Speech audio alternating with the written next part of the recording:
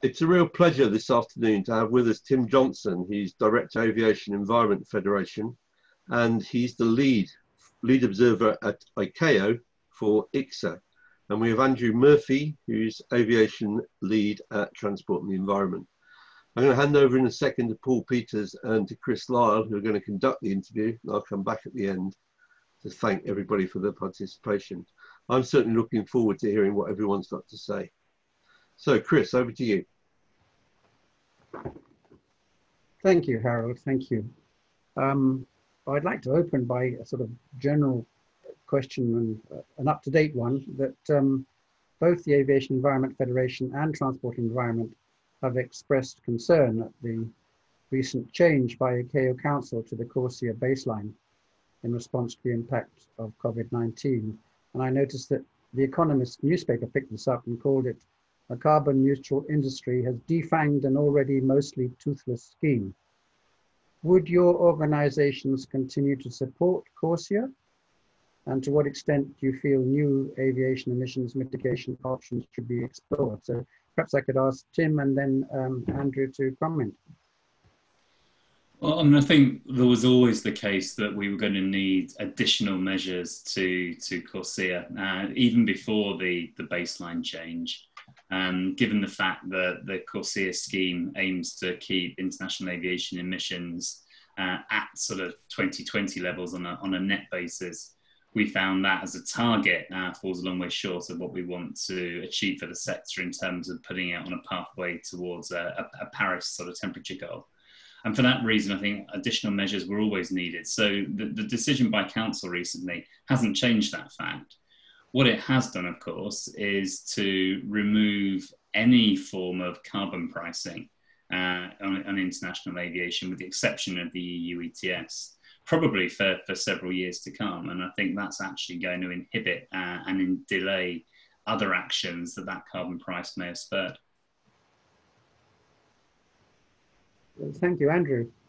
Yeah, very similar response to Tim. It's been a few years since T&E has actively supported CORSIA. I think what we've learned in the last few years is that CORSIA, as it's designed, is going to do very little to incentivize airlines to burn less fossil fuel. And we know the urgency of climate change demands measures that will immediately reduce them. I think what COVID and the change to the CORSIA baseline have done it's highlighted what ICAO's priority is. The priority is protecting the growth and the profitability of the aviation industry over effective measures to cut emissions in the sector. And I think that's quite useful for the public and regulators around the world to know where ICAO's priorities lie. So we've been saying to governments here in Europe that now up to them to take sort of measures needed to cut emissions from aviation. Yeah, thank you. Yeah, and I mean, the concern I've had is that I personally can't see China, India, or Russia ever joining it, and that is pretty important. But Tim, you mentioned the pricing aspect, and the only place we do have it now is the European ETS. Would you actually continue to support the concept of offsetting at all, aside from the ICAO CORSIA situation? So we certainly do not see it as a long-term solution. I think it's very clear that as you get towards 2050, as the world gets towards 2050 and a net zero goal, I mean, there just won't be offsets available on the scale required to fund the aviation industry, certainly of sufficiently high quality. And for that reason, amongst many others, I think we certainly do not see it playing a role in the long-term decarbonisation pathway. I think what's a more important question is how quickly we transition from offsetting scheme, which is already in place, however weak that may now be, to in-sector reductions. And I suppose the fear is that because CORSIA will last until 2035, and given the cost of many of the alternatives for making in-sector reductions, that is actually going to delay action, and the airlines, especially in the sort of post-COVID extremely cost-conscious environment, they'll be prioritising how they can meet environmental obligations at the least possible cost, and that suggests that they will prefer to use offsetting rather than perhaps making the necessary investments in some of the technology and fleet renewals that we'd like to see. Yeah, you mentioned the need for in-sector activity. Do you see ICAO continuing to have a major role in that? I mean, they do have an emission standard now, CO2 emission standard for aircraft, though it's not exactly, doesn't push things along. Or would you see, individual industries and manufacturers and countries doing their own thing? So I think we've always viewed ICAO as perhaps, the sort of level playing field that unites everyone. But I think when it comes to pushing the boundaries, whether that's technologies or whether that's sort of operational efficiency measures, it's really going to fall to industry, I think, and to governments to set the required pace. So I think it's very much going in that direction. Okay, and I know in the UK, you've got the Climate Change Committee saying that they need to put international aviation into the national carbon budget as well, which hopefully will lead to more forceful activity. Andrew, sorry, let's pick up with what you would have to say on offsets and moving forward to in-sector activity. Yeah, look, offsets are now an idea that's been a few decades old, and we know they continue to be replete with difficulties, making them deliver the emission reductions they promise.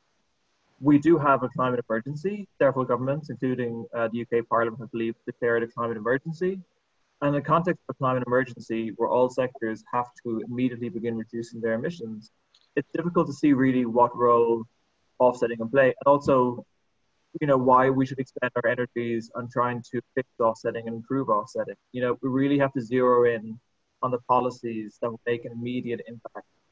And, that's about blocking airport expansion, that's about investing in new fuels, that's about pricing aviation more effectively.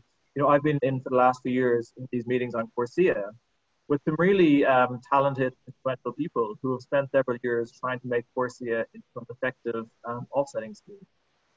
From our perspective, that's perhaps a poor use of human talent and finance, and really we should have been putting our energies into measures which can be far more effective.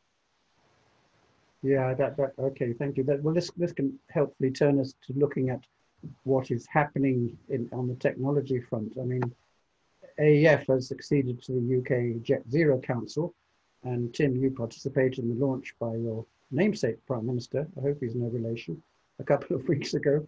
Congratulations on that. And the push seems to be by the Aerospace Technology Institute, which last week launched something called Fly Zero.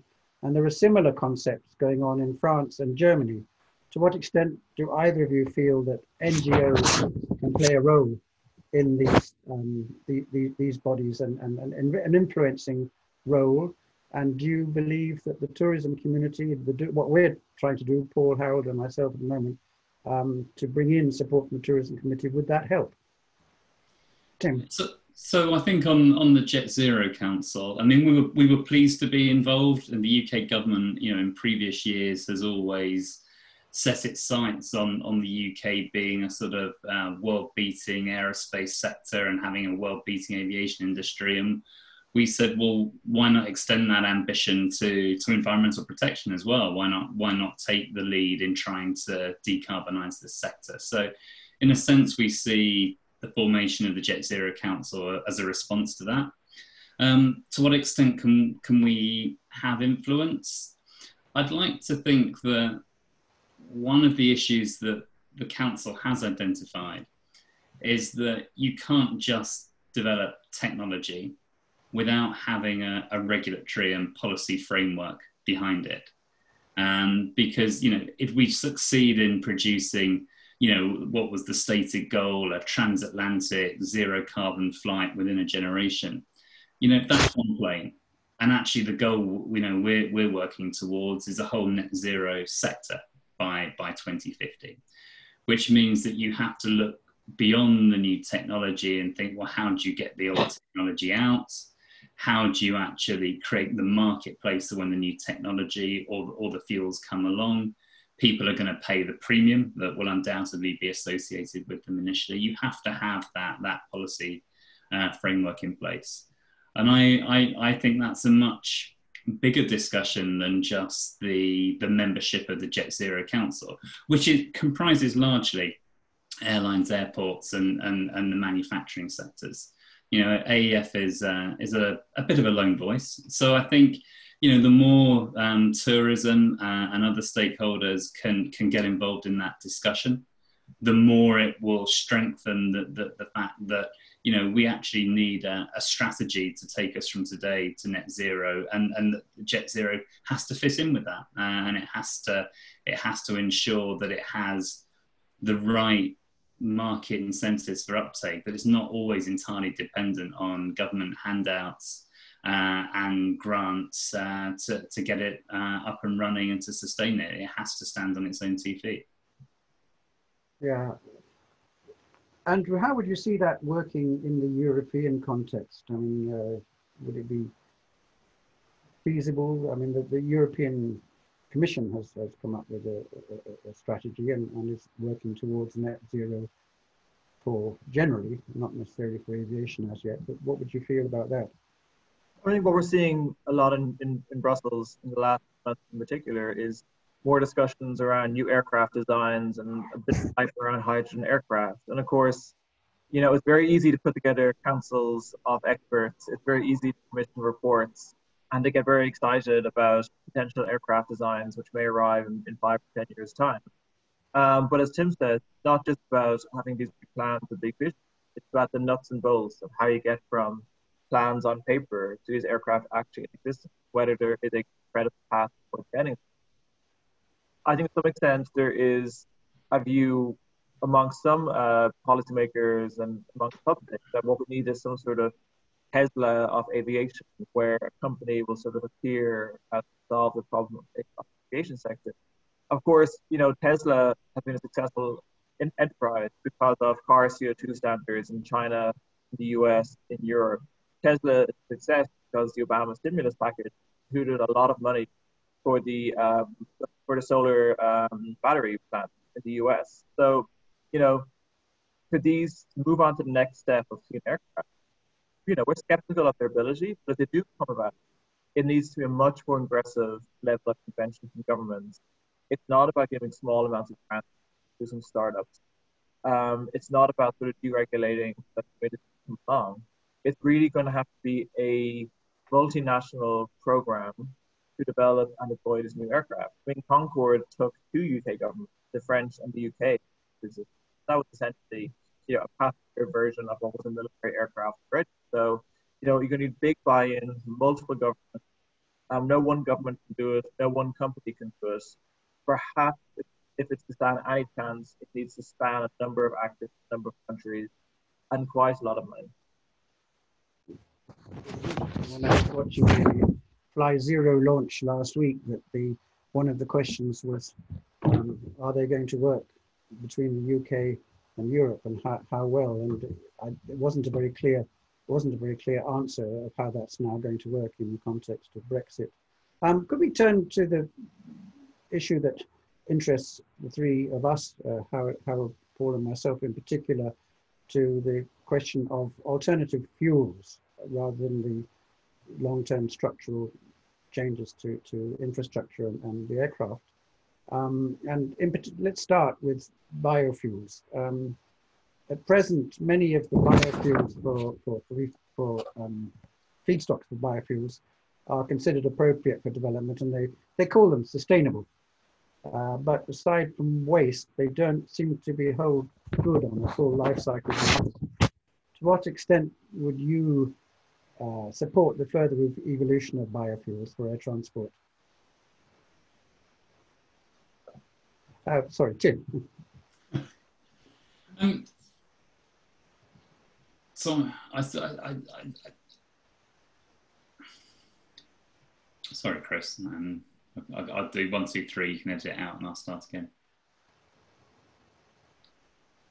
I think the real challenge that we have with sustainable aviation fuels in terms of the biofuel component at the moment is scaling up. So I think we can all look at various feedstocks, particularly on the waste side, and see that they probably have the ability to significantly reduce emissions on a life cycle basis. And to the extent that they are wastes, then we would be supportive of them coming through. But the infrastructure to produce them is not really there around the world. Even in the UK, we have planning permission that was just been granted last month for Velocis to open a plant on the Humber estuary. And of course, they point to sort of 28 million tonnes of solid waste in the UK as the potential for what they're doing. But it's just one plant, and if we are going to scale up, then you really need to see the investment now in multiple plants. It's taken 6 years to get the Velocis plant up and running, and it will be a couple more years before it's operational. So for me, it's that there are unsustainable biofuels. There are better biofuels, but the better biofuels need to have the market stimulated. Clearly, with the price differential, airlines are not going to buy them at the moment, given the fact they typically cost twice as much. And investors have got cold feet, because if airlines don't have to buy them, why would investors risk their money in investing in the infrastructure? So I guess there's a sort of twin-edged dilemma, really, maintaining the sustainability criteria without straying into the use of less sustainable feedstocks, but at the same time ensuring the capacity is there to utilize what you do have. And I think a combination of those things mean that we're not really going to see this sector scale up significantly in the coming years. I mean, there's the well-known, often quoted stat now that in 2017, I think the industry used in the region of about 7 million litres of alternative fuel, but that's equivalent to 0.002% of the global fuel need. So we'd have to scale up by 500 times even to get to 1%. And I say without that infrastructure and with limited sustainable feedstocks, I think the potential to do that over the next 5 or 10 years is going to be quite small. So you could argue that actually, and I'm sure Andrew had a lot to say around this, around not biofuels, but sort of synthetic fuels. Perhaps that is a better direction to be heading in, and we should actually be creating the infrastructure that would support that. Yeah, it's interesting because, of course, the industry sells the historic use of biofuels by saying something like 220,000 flights have taken place using biofuels, but of course in a very small. There was the famous picture of somebody sipping coconut, if you remember, a few years ago. Andrew, what's your position on biofuels? I mean, we've had a lot of talk, much like new aircraft design. We've had a lot of talk in recent years about fuels and new fuels will solve aviation's climate. No, they haven't arrived in significant quantities. They've remained more expensive. And so, the question for us is, why will the next few years be different from the previous years up to now? What's going to change? I think what has changed is an understanding that these fuels aren't going to come to the market just by industry sort of self-initiative and by the pluck of few rich investors. And so what we're seeing from the EU is a initiative called Refuel EU, where the European Commission will propose legislation for alternative fuels in aviation, and that will be, a world first in an effort to regulate CO2 content of fuels in a major aviation market. We don't quite know what that proposal will contain. It has to go through legislation here in Europe, but a public consultation was launched just a few weeks ago, and that consultation sort of had outlines of what the proposal will contain. Indeed, we'll have a focus on synthetic kerosene, e-fuels, that's alternative fuels which are produced using renewable electricity. And what's really changed even in the last 5 years, the price of renewable electricity has essentially collapsed in many parts of the world, meaning fuels produced from renewable electricity aren't cost competitive with kerosene. They're no longer as cost prohibitive as they once were. And so we can see a viable route to developing these fuels in a way which isn't economically destructive for aviation. We can see this taking place over the next few years, ramping up production. There is a pathway to get the sector to zero emissions by 2050, but it will require a lot more work, a lot more sense of urgency from government. So we hope that COVID doesn't have distraction towards the necessary steps needed for fuel. Well, thank you, Andrew. I think turning to the subject of synthetic fuels, I think now is the time for Paul to come in and just talk us a little bit about his position on synthetic fuels. Paul. Yes, thank you. I will indeed say a little bit about this. Well, first of all, if you look at biofuels, then of course it depends on the feedstock, but there's a long list of problems with them. And you have to have regulation with all those problems. Like, well, one basic problem is that biofuels on life cycle terms never reach zero. At best, 80% reduction. And if you look at the growth perspectives, then we will need more than 5 times the current fuel by the end of the century. So they can at best, even with a mix of 100%, provide the same emissions as today, which is of course not the right proposition. Another thing with biofuels is that the efficiency of the whole system, the energy conversion efficiency of plants is in the region of less than 1%. So less than 1% of the solar energy falling on a plant is in the end produces something you can make a fuel of. While for a simple solar panel, that's 25%. And that could be in the region of 30 to 40%. So yeah, why sticking to something that's so inefficient? So therefore, the option of e-fuels is an important one, because then you directly use solar and wind energy and carbon dioxide, which is everywhere. I mean, every country has carbon dioxide in the air. So you can produce it basically in any place where there is enough renewable energy.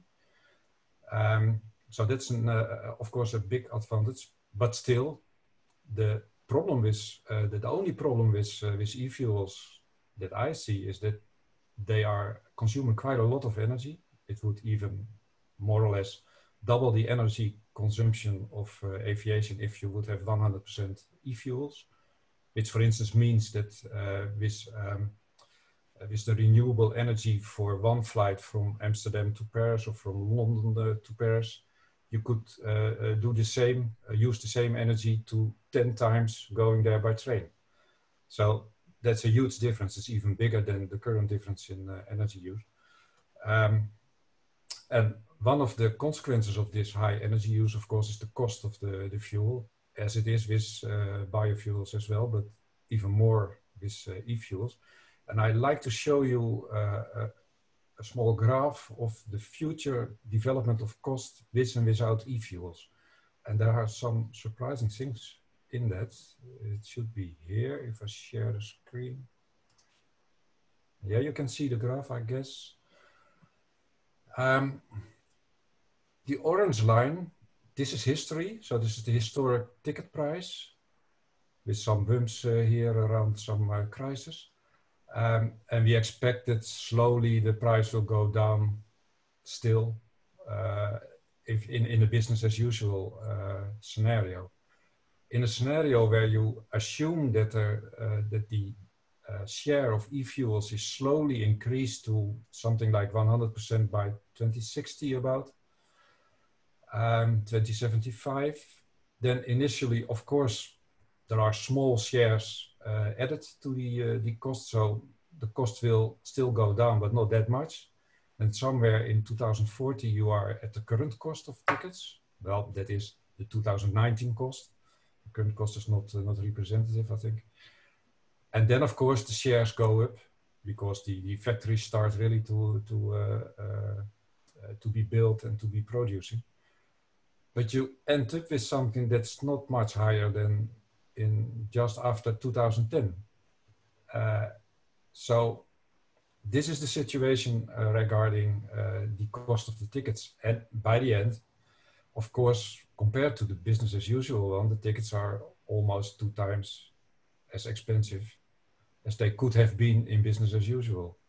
But that, of course, ignores, for instance, that if you don't solve climate change, that maybe flying becomes more expensive because of all sorts of other issues that are the result of climate change. So this is the situation. And the question then is, could the industry cope with such a gradual increase of the cost without, for instance, collapsing or having big difficulties, or for instance, countries that are very much depending on aviation-based tourism, would they run into difficulties because of this? And I mean, this is already 20 years, so, and then not much happens. So maybe for Andrew, an idea about this. I will stop sharing, by the way.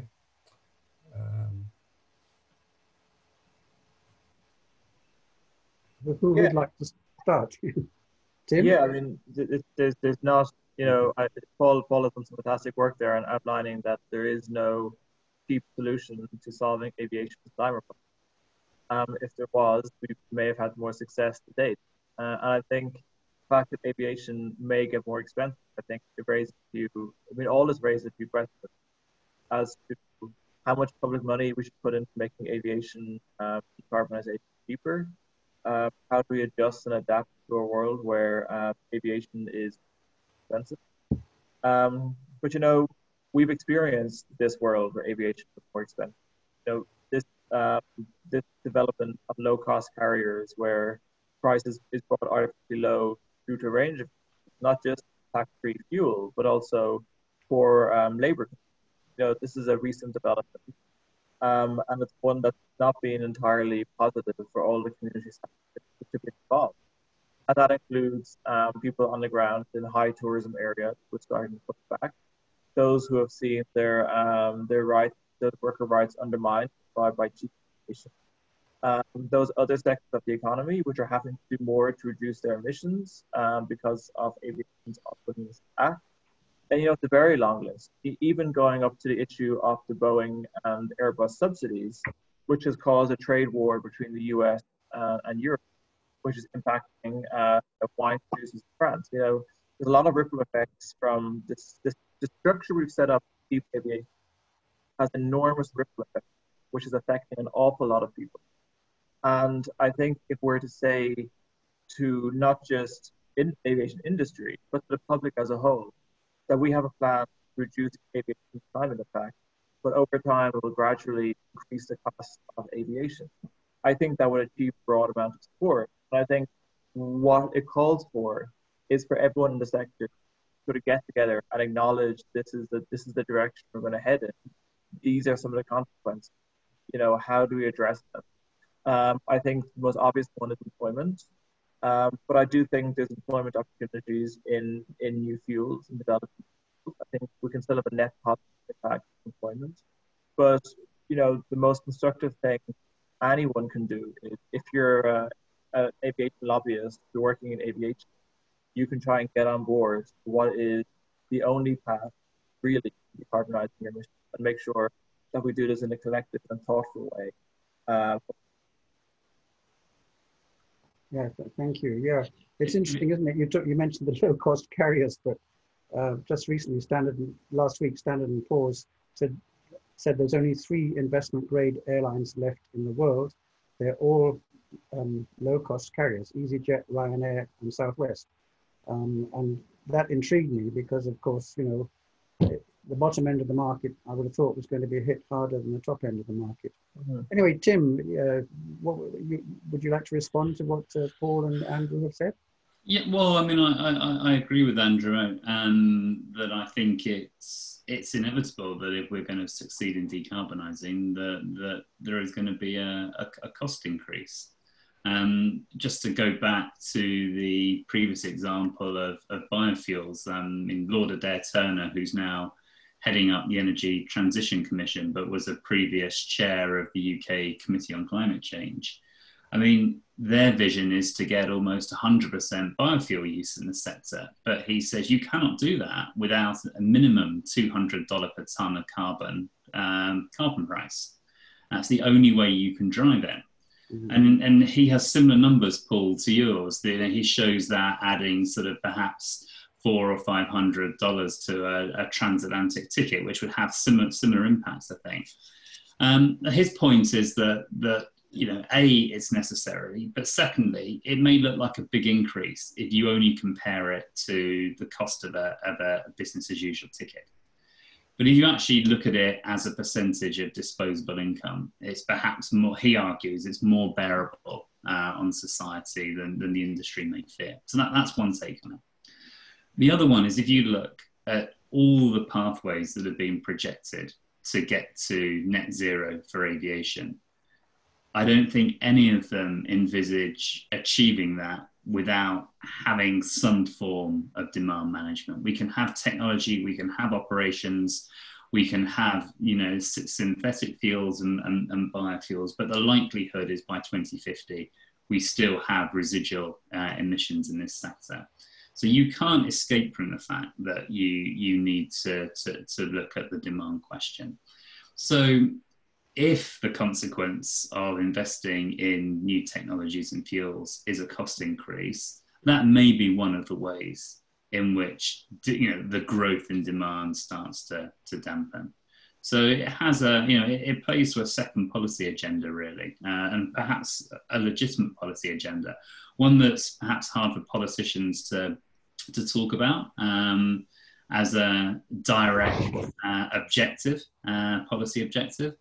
But as an indirect consequence of investment in cleaner technologies, it does have that added advantage. The carbon price is going to have to come from somewhere. Yeah. Should we start thinking about demand management now, or should we just be focusing on new types of aircraft, new types of fuels, and how to pay for them? Well, if you'd asked me 12 months ago, I'd have said yes. But given where the industry is now, I think it's politically unrealistic that anyone's going to be talking about demand management at a time when the industry is looking to recover and bounce back from what is a very low level of activity. But I think we shouldn't miss this opportunity now to say what sort of industry do we want in the future. And it's always very hard to say stop doing something and to be perceived as going backwards. But when you're growing from a much lower base, you can talk about how much aviation is sustainable and the extent to which we can better align demands to the industry's ability to reduce emissions. So that conversation, I think, has to start now. If the measures may be applied in the future, but I think you need to have a clear sense of where the bite points will come and send those clear warning signals to the industry. And that in itself will add as a further stimulus and incentive. Andy, did you have something to add? Yeah, I mean, on the issue of demand management, we've had not just COVID this year, but maybe last year more so, we had this issue of leak scams. And individuals deciding they want to travel as much as they have previously, and we saw at the same time a record number of people taking the train. And I think there was a belief that this idea of being able to get on a plane and go on city breaks, have destination weddings, have several holidays a year. This was sort of our initial reaction to low-cost carriers, and to some extent, it's a slight conceit on our part to think that younger generations will want to continue and travel in the same way we have. And already we were seeing some signs that actually younger generations maybe didn't want that. Maybe wanted to travel and experience parts of the world in a different way. We had sort of the leisure travel argument for future growth a little undermined was. And now during COVID, you're seeing people not traveling for work and you're seeing them just for conferences. All of a sudden, you realize that they don't want to travel for work, and actually they don't enjoy it. Maybe there was a time when traveling for work had a level of sort of glamour or interest to it, but now when flying isn't quite the glamorous experience it was, when you're still connected to your office anyway by phone all the time, so you're not exactly getting away from the office. Maybe people traveling for work isn't all that people thought it was previously, and so we're seeing two big pillars of demand undermined. And I think the phrase demand management is maybe not the right phrase to use, because it gives the impression of maybe bureaucrats or over interfering NGOs sort of sitting behind a desk and deciding who gets to travel and who doesn't. I think it's not as catchy a phrase, but I think what we need is sort of realistic idea of where demand is going to go. And we shouldn't just presume that everyone's going to want to travel more and more to more and more places. And we need to kind of design our aviation policy and industrial policy, employment policies around the possibility that actually organic people will decide that the quality of life is better enhanced by flying less. And I think it's difficult for some of those who are decision makers to accept that, to love to fly, and to have built big plans around bigger airports, to accept that actually maybe flying frequently isn't popular, won't be popular in the future. We should plan accordingly. That's a really excellent point, Andrew. I mean, what we were seeing prior to COVID, as Andrew said, is a sort of a more climate conscious public in general, and also a more climate conscious consumer. And there were signs that demand was beginning to level off in parts of Europe, and the question was going to be, to what extent would that be sustained throughout the rest of the Europe and maybe globally. And I know if you ask the average person, and in fact many surveys have backed this up, people are aware that aviation contributes to climate change. What they're less aware of is the extent to which a flight can dominate their own personal carbon footprint. So what does taking that flight, either intra-European or long haul, what does that flight mean in terms of the carbon associated with all their activities in a given year? And as people begin to understand the intensity of flying, I think that will inform a different sort of consumer. And I think it leads us on to the question that it is still extremely difficult for the consumer, when you book a flight, to find out what the carbon is associated with that flight. You may, after you've made the booking, be invited to offset your emissions. But when you're at the booking point, there is no information between carriers. You can look up numerous carbon calculators that would give you emissions per route, but it treats all carriers the same. But getting carrier-specific information isn't really easy, and I think that has to change. In every other sort of form of activity, whether it's buying sort of fridges, freezers, washing machines, choosing a car, you have that information up front. It's part of your purchasing decision. It isn't in aviation, and I think that has to change. And not only will you get people perhaps choosing not to fly, but you'll get people choosing their flight based increasingly on climate considerations. And I think that consumer pressure is something new that the industry won't have faced. Regulatory pressure, yes. Market incentives, yes, but not really consumer pressure. And I think that will come probably sooner than many in the industry are ready for. Yeah, the pretty important. In fact, there are two that I'm aware of, two bodies that are doing this. One is Travelist, and the other is WiseKey. And the WiseKey in particular is quite well advanced, but it includes much more than your carbon footprint. It includes several other things, but of course it hasn't got off the ground yet. It's got to get much bigger publicity. But if I can get back to e-fuels again, we seem to have strayed a little bit, but that doesn't matter. It's a good conversation. And the costing of e-fuels, and who should be paying for this? Should it be governments? Should it be the shippers? Should it be the travelers? Should it be the airlines? It should be all of them. And also at the same time, you know, we're in a situation whereby there is still no fuel taxes on international aviation, though it could be allocated to individual countries quite well. And it's perhaps something that they might like to think about for COP26. But do you think, well, I'm sure you do think that the taxes should be put in or back on international aviation fuel, or not back, but on international aviation. And but what if this is hypothecated towards, for example, the costing and development of e-fuels? Andrew, what do you think?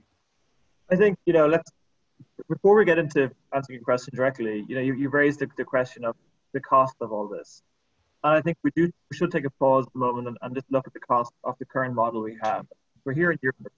What we do each year is we spend billions of euro basically importing fossil fuels from outside of Europe. So that's money out of the European economy. We then bring this kerosene into Europe. We then burn it in the sky, which warms up the planet, has negative environmental benefits for people in Europe and also people worldwide. The current model we have, and also the benefit of a small number of people who do most of the flying. You know, 15% of people in the UK are responsible for 10% of flights. So we have this enormously expensive, damaging model, which really actually only benefits quite a small number of people.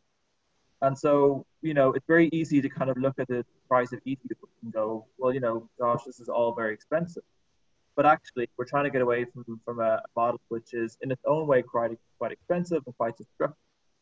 If you move to a model which involves e-fuels, okay, you're paying more for the fuel. What's happening with that money?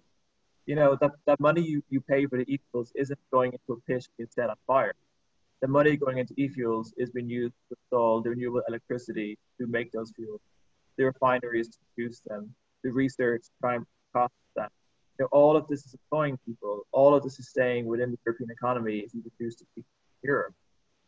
You know, this is a positive impact both for society and for the European economy, and shouldn't get away from the fact. Now, to actually answer your question, that's who pays for it?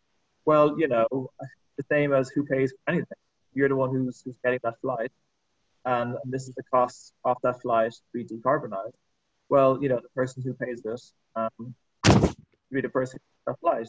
Now, that's an easy answer, I guess, from an NGO perspective, but we do need a lot of upfront investment in these fuels to get them off the ground.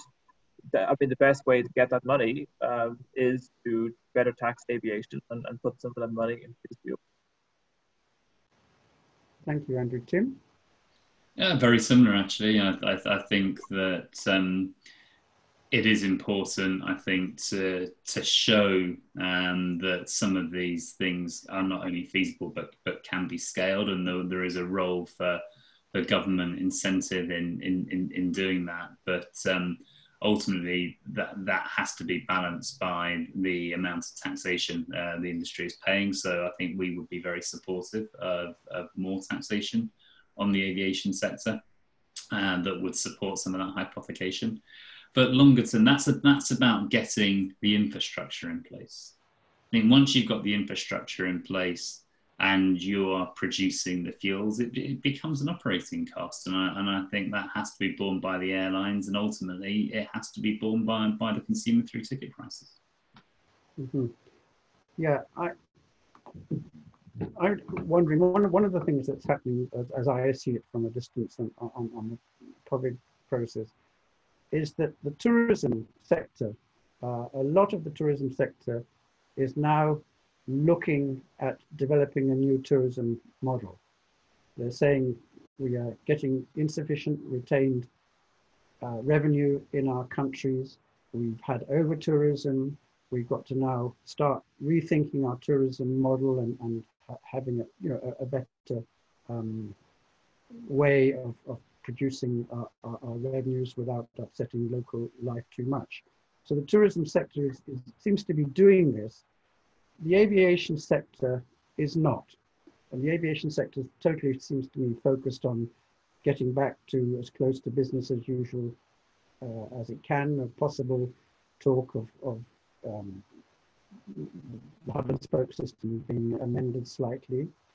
Now, do you think that the aviation sector should get on with concerted action and particularly focus on fuel technologies and measures that are effective rather than doing it on a bit by bit basis? And if so, who would do this? You've got ICAO, which is protect and promote the industry. You've got IATA, which is protect and promote the industry. What are your views on this? I'd approach the problem in a slightly different way, and say, there are lots of ways in which it can be done, whether it's industry partnerships with governments or at ICAO level. But first of all, you have to create the accountability. And one of the recommendations from the UK Committee on Climate Change is that we should be including emissions from international aviation in our Climate Change Act.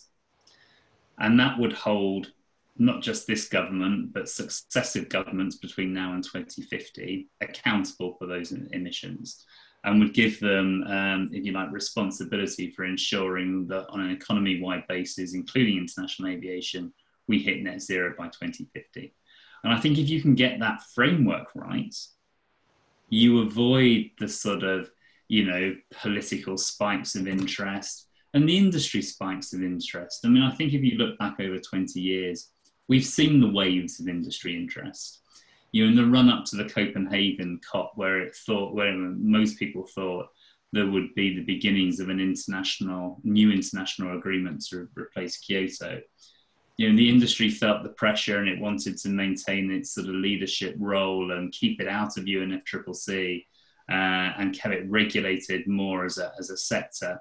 And they stepped up their efforts, and that was one of the reasons why ICAO was able to adopt a climate goal in 2012. And then in the run up to Paris, we have the same spike of enthusiasm again to be seen to be doing something, to be seen to have the answers, both at ICAO and industry level. And that sort of gave rise to CORSIA.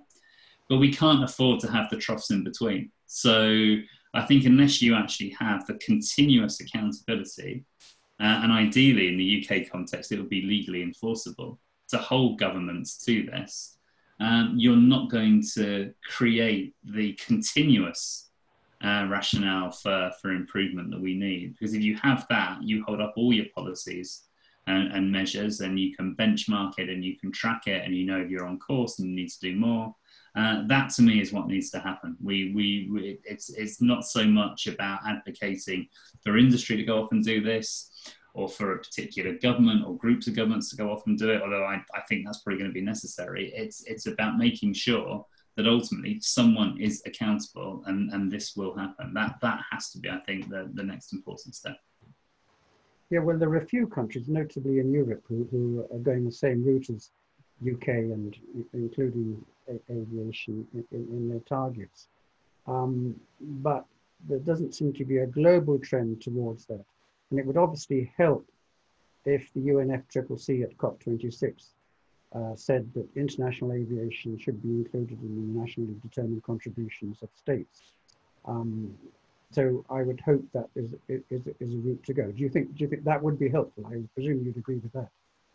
Yeah, I think it would be helpful, but I think people present this argument that it's ICAO or UNFCCC, and I don't see it. I see them both as being complementary. That just because countries have nationally determined contributions that will reduce emissions that include international aviation, it doesn't preclude ICAO from being a forum where some level of international measure is introduced. But what it does allow for is where countries want to be more ambitious, they can be so. So I actually see them not as a choice between one or the other, but I don't think advocating for COP to include them in NDCs in any way undermines the role for ICAO. I think the two are capable of working together. One creates the ambition, the other one perhaps focuses more on, okay, so how do we do this?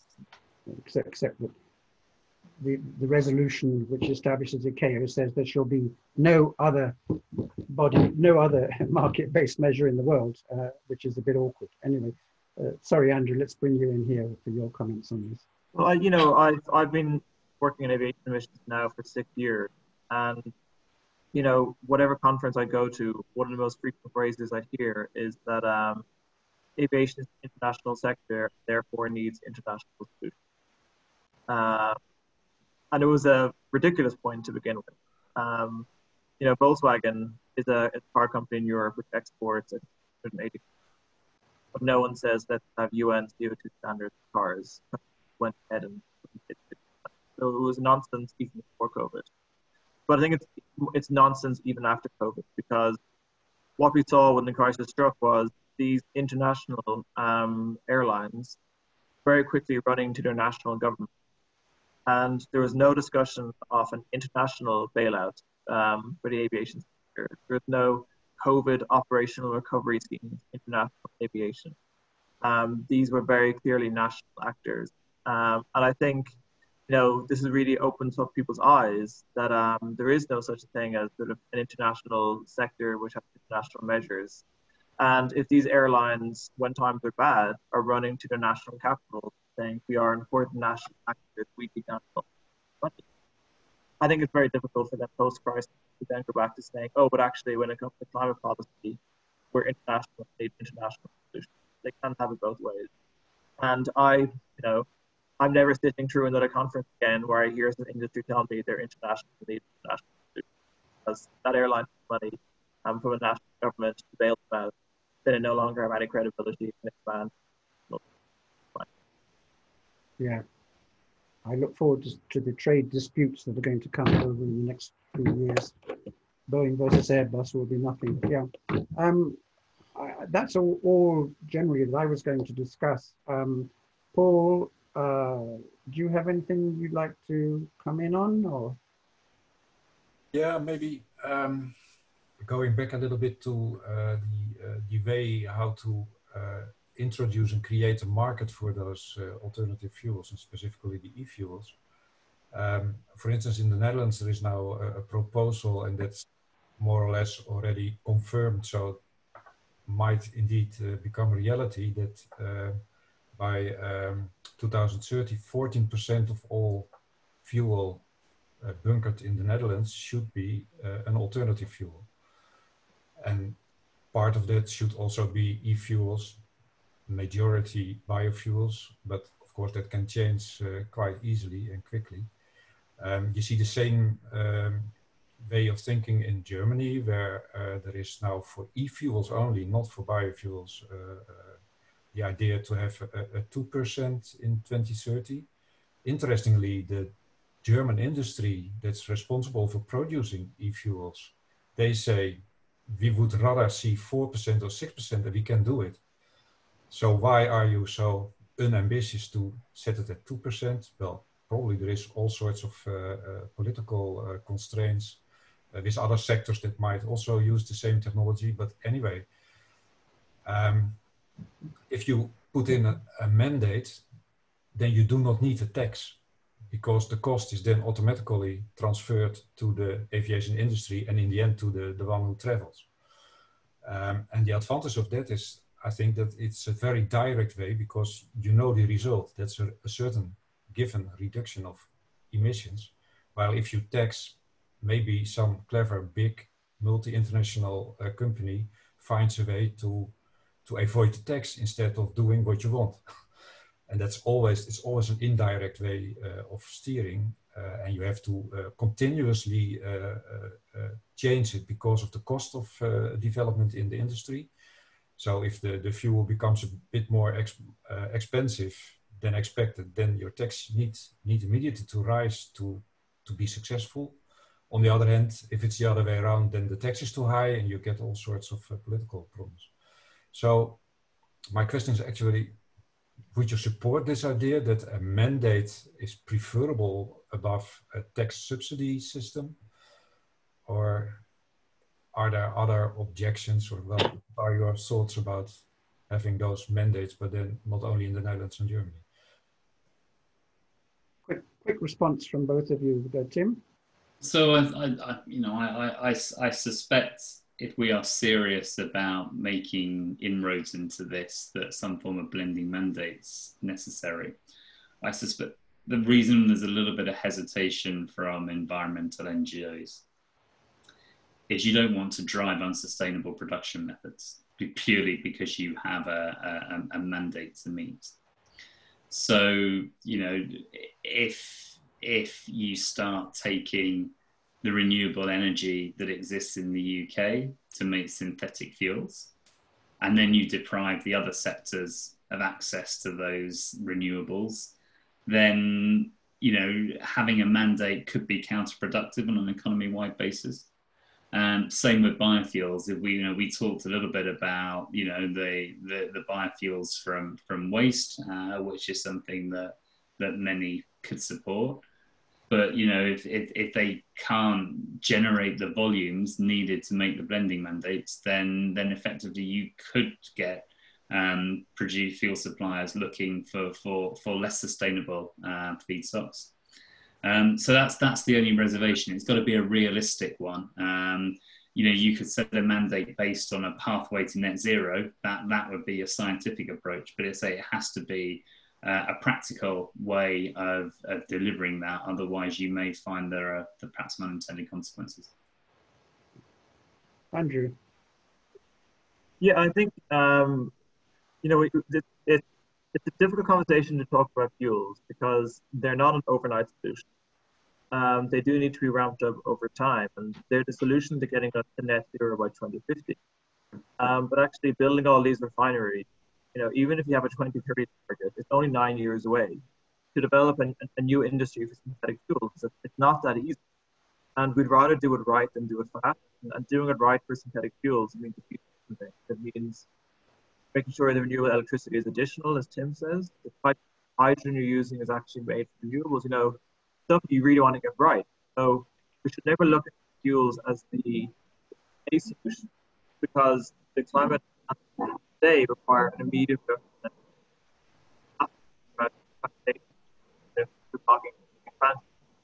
We actually two separate things. We need to cut aviation today. That's taxation of airports. We need to put the sector on a path to long-term sustainability. That's fuels. They're two very important things, but we should never use fuels to try and bring about immediate emissions because that will cause.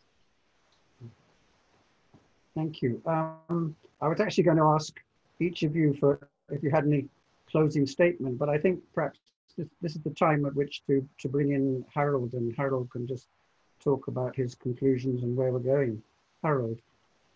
I must say I've been left thoroughly depressed at the end of this. I see very little sign that the industry is going to move in any way quickly enough to address this. And I don't think you're disagreeing, but judging by your facial expressions. So what do you think is going to happen in 2035? By which point it'd be crystal clear that the aviation industry has dragged its feet, that other sectors have performed a lot better. What happens to aviation then in 2035 if they don't start to move now? Of 15 years of the development of aviation is nothing, is it? It's round the corner, it's tomorrow. So what will happen to aviation if they haven't made a lot more progress by 2035? I'm not optimistic about what industry can do, and I don't expect industry to do anything. No industry can unilaterally decarbonize all by itself. I think governments will do something. And I think governments will be far more interventionist the next 15 years than have the previous years. And I think they will be because there is ways for them to get involved in regulated fuels. And as you say, other sectors will be doing more.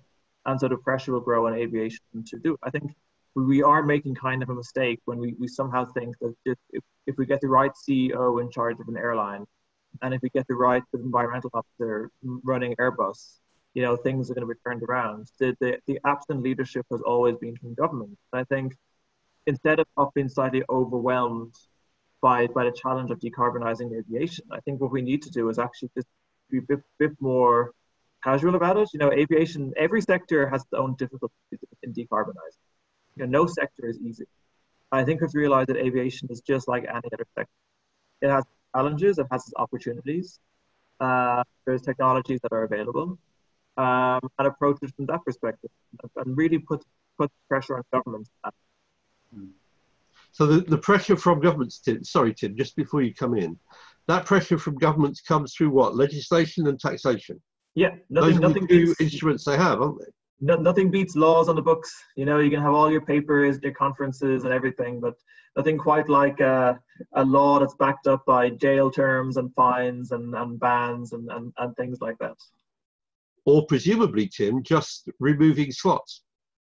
Well, removing slots or not providing capacity. So, you know, what's not happening is the planned transition, but that sort of ad hoc reaction that comes from the public is already influencing and causing disruption. And you know, I look at the UK in the last 6 months, we have a court of appeal that has torn up the government's plan for Heathrow on the basis that it didn't take the Paris Agreement into account, that it didn't take non-CO2 into account.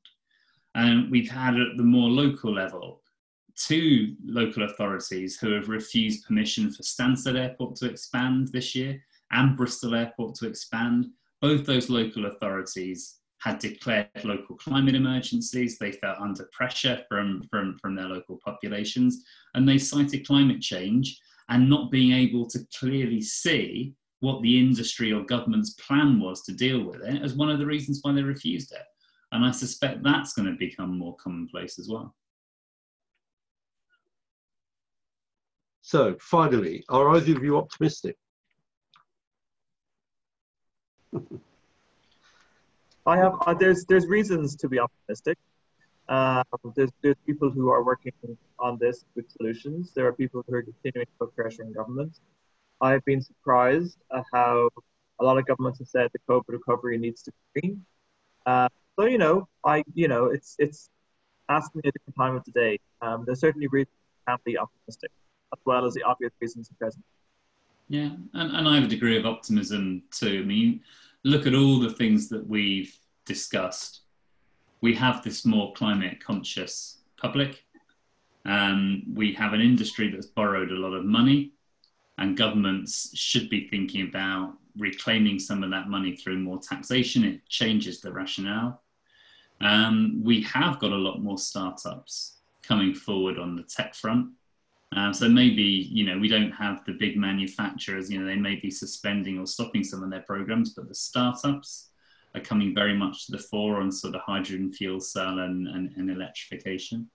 So I think we have the component pieces. As I say, if you can get the accountability piece right, then hopefully it brings all of that together. So it is in the end going to be government regulation, because that's the only way the airlines can be held. What worries me is, and you see the same thing in the hotel sector, there are still people building hotels which they assume will be making profits in 30 years' time. And you have people building aircraft now, which I would have thought by 2050 will simply be illegal to operate because they are so polluting that nobody will permit them to be operating. So I don't understand the investment decisions that lie behind those kind of long-term investments into what will by then will be an antique and disrupted industry, but they're still doing it. And that's why I'm pessimistic. I wouldn't expect you to agree, actually, because given the work you do, guys, it's perhaps inevitable that you can't agree with that. I wish you every success in pushing the industry to change, but I'm certainly more pessimistic, I think, than you are. But thank you very much, Tim and Andrew, and thanks to Paul and Chris as well for asking the questions this afternoon. Thank you very much indeed. Thank you. Well done.